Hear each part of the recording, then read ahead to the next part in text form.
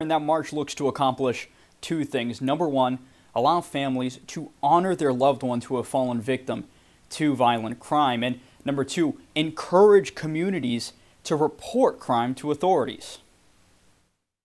Catherine Stokes.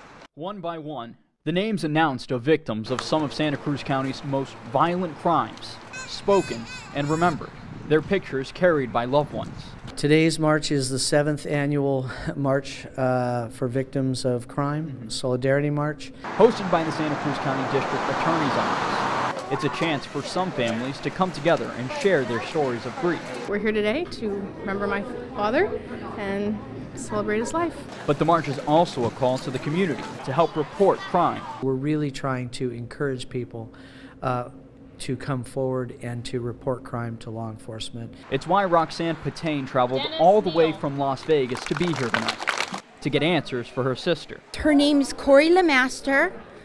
They knew her here as Pognip Jane. One of the most notorious murder cases on the Central Coast. According to authorities, LeMaster was murdered in Pognip Park in 1994, but she wasn't identified until 2013. For over 20 years, we didn't know what happened to her. LeMaster was bludgeoned to death, but to this day it remains a mystery as to who killed her. Patain says she's coming back to events like this, hoping that someone will come forward and deliver justice for her sister and their family. My family's gone.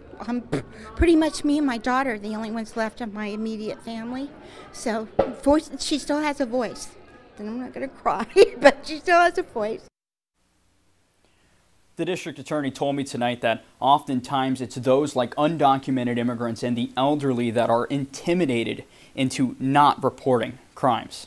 Aaron, Dan? All right, Christopher, thank you. A number of similar marches are taking place around the state as part of National Crime Victims' Rights Week.